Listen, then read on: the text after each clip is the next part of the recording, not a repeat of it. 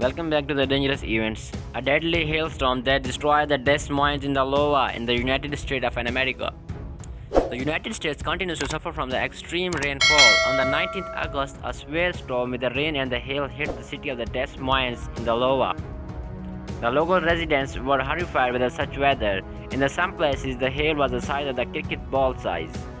Many Des Moines residents fled for the cover, in particular with the visitors to the Lowa State Fair, including the former Vice President Mike Pence, were instructed by the fair's public address system to seek shelter during the storm.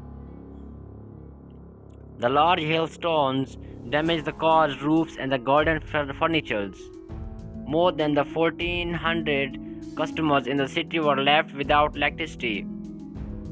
Fortunately, there was no casualties. The Des Moines is a city in the United States in the central Lowa at the confluence of the Raccoon River into the Des Moines River, the capital of Lowa and the Park County.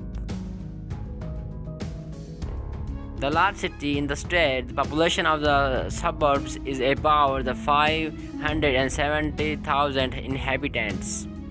So thanks for watching. Please subscribe the channel and don't forget to press the bell icon to get the notification of the upcoming next videos.